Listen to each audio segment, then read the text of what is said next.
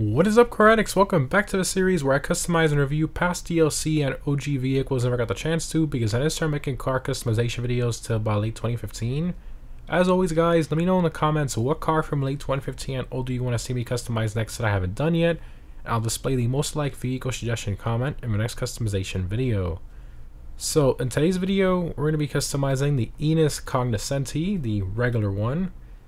Now I did customize the 55 variant about 8 months ago, however a lot of you guys wanted to see me customize the regular one as well, which essentially has a longer wheelbase and is a bit slower than the 55 variant.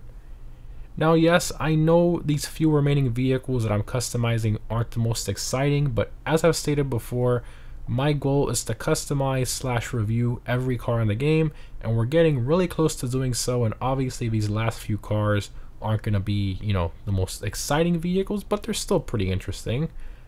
And to mention, as most of you already know, Rockstar has removed this car and a ton of OG and older DLC cars from the websites, totaling almost 200, but thankfully a lot of my friends own most of those remaining cars we haven't done yet, so I will be finishing this series by buying these cars off them at the LS car meet.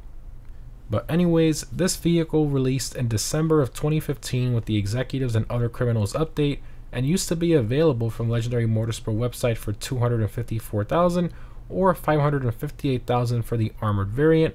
However, as I stated, this was unfortunately one of the removed cars from Legendary Motorsport website, so you can't buy it anymore. The only way you can acquire it is by using other methods, which I made a dedicated video on, which I'll leave linked down below in the pinned comment. Now, the Cognoscenti name was first introduced in GTA 4 and was also featured in Chinatown Wars as well. And of course, the one from GTA 4 is almost identical to the one we have in GTA 5. Continuing to performance, this vehicle is in the Sedans class and is one of the slower ones in that class. The shorter wheelbase 55 variant is a bit quicker, being around mid-pack in that class, but either way, these two are still pretty slow. They're not going to be winning you any sedan races anyways. It's more of just a luxury car that's for cruising and stuff like that. Now, in terms of what the Cognoscenti is based on, is primarily based on the first gen Bentley Continental Flying Spur, with some styling cues from the Maybach 62 as well. But anyways, let's go ahead and check out the customization of the Cognoscenti. Alright, Cognoscenti, the regular one. Alright, armor, brakes, engine, lights, some xenons, plates. I already got my luxury plate on there. I guess we'll just give it a black background. Respray. So for this, this car does have a secondary color, so it's this section you see here. The hood, roof, trunk, and all that. Very cool. Love that there. So I think I definitely want to do a contrast to that. So I think let's do our secondary on here first. I'm thinking of doing like a nice dark blue. I think the dark blue might be too bright when I have a pearl kind of contrasting on there. I think I'm gonna go with the midnight blue, and then primary, let's do a metallic frost white, and then for pearlescent, let's do, see here, thinking a diamond blue pearl. Oh yeah, so it gives our frost white like a nice pearl white effect, and then it also adds that pearl to the secondary. Just looks gorgeous. Love that. And it's so nice and dark and classy, that blue. Beautiful. This car does offer a trim color, so for the interiors you can see, so that's pretty cool. I think a dark blue would be a little much. Like a dark blue interior, that's a bit excessive in here. I think that's a bit out there. So I think we'll just kind of match our exterior color a bit, and I think we'll do a nice white interior. Yeah, that looks really good. I think frost white, I think the ice white's a bit too bright, so we'll do frost white interior. I don't want to do a tan either. I think that doesn't look right with here, so we'll do the white interior. It'll look a lot better when we have the tints and stuff too. A emblem for this car goes on the doors. Okay. Suspension. I guess we'll lower it. Why not? Transmission, turbo, wheels. Now personally, I love the stock wheels on this car. So these wheels are not available on the 55 variant, the shorter wheelbase one, but they are on this one, and I just Love the way these wheels look on here. I think they're so unique looking. You know, the giant center portion of the wheel with the small spokes and all chrome. I think they just look fantastic. They suit the car so well.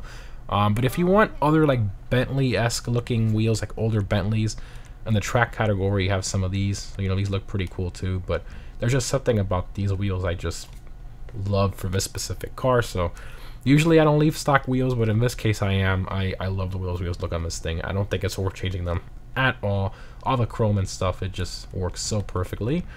Windows, limo tints, yeah, definitely. On a car like this, like an executive car, you need the darkest tints possible. All right, let's go ahead and take it for a drive. We got all the upgrades. It looks fantastic. Love it. Go outside here to the sun. What's left of the sun? Oh yeah, that's nice. Very, very nice. First person with that white interior looks sick. Very, very nice. Floors, a lot of wheel spin. The length of this car is insane. It's massive, massive vehicle. And the really unique thing about the Cognoscenti, I believe the 55 variant also does it, is it has like sound, like heavy sound deadening. So here's the sound outside the car in third person. Let me get around some cars here first. And when you go in first person, it's like half the noise. Listen to that. Almost silent. Outside, first person. It's really cool. I wish Rockstar would have added that to more luxury cars, like some of the Rolls-Royce inspired cars and stuff, but for some reason there's not that many that have it. I believe it's just this one and the 55. There might be one other car, but yeah, there's barely any cars in the game that have that that feature. Look at the length of this thing is insane. Like, you lose traction and you're just done for. And then you're driving it normally, like taking corners and stuff. It's just pure understeer. You know, people say the Hellfire is the boat, or the new EVX Buffalo, but nope. This is this is a definition of a boat. This thing is just huge. The length of this car is insane. Absolutely insane. Crazy. Alright, let's pull over and open all the doors here and stuff. It's so classy looking, man. So classy. So like mid-2000s. I love it. Alright, vehicle doors. Let's first turn on the lights. Get some light going in here because the sun's coming down. There we go. Go vehicle doors. Let's go all. So first person, your engine model. Yeah, I mean this is to be expected from a 2015 DLC car. You know, copy and paste engine models. In this case, they used the V8 engine model. Okay. Terrible texture quality, but again, 2015, you kind of expect that. Interior with the white. I mean, you know, it is one of the older interiors. Just is what it is. But with the white, it does look a bit better. And then here we go, the massive leg room here for the back seats. That's incredible. That's like an executive package, a longer wheelbase. Look at the size of that door compared to it's bigger than the front doors. Rear doors are just massive. I love that. That's so sick. So sick. Alright, well, that's the regular Cognoscenti. Honestly, I prefer this one over the 55 variant because, you know, it's either way, the 55 variant is not going to be competing with, you know, in the sedans class at all. So you might as well get the one with the crazy back seats. You know, might as well get the super long wheelbase one with the nicer wheels too. So I mean, at least in my opinion.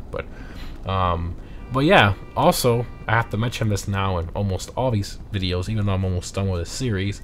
But yeah, this is not a car you can normally buy off the website anymore, so keep that in mind. You have to acquire it through one of the other methods. I made a video dedicated to that, which I'll leave linked down below in the pinned comment. I guess I'm going to be doing that from now on. But when you were able to buy this car from the website, it was $250,000, like I mentioned before, which was a good price, all things considering. But obviously now you can't normally buy it anymore. So, anyways, guys, again, hope you enjoyed. Thanks for watching, and I'll see you in the next one.